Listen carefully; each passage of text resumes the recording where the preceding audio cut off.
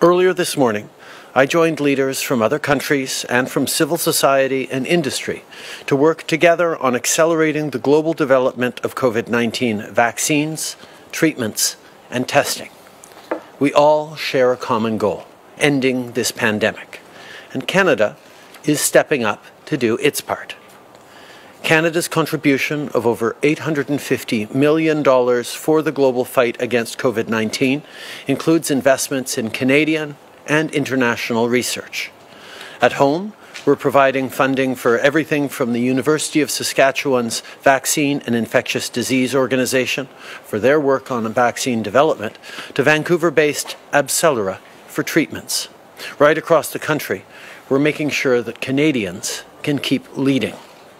Our $850 million commitment also includes support for vaccine development through the Coalition for Epidemic Preparedness Innovations and the WHO's Solidarity Trial that helps hospitals share information on treatments.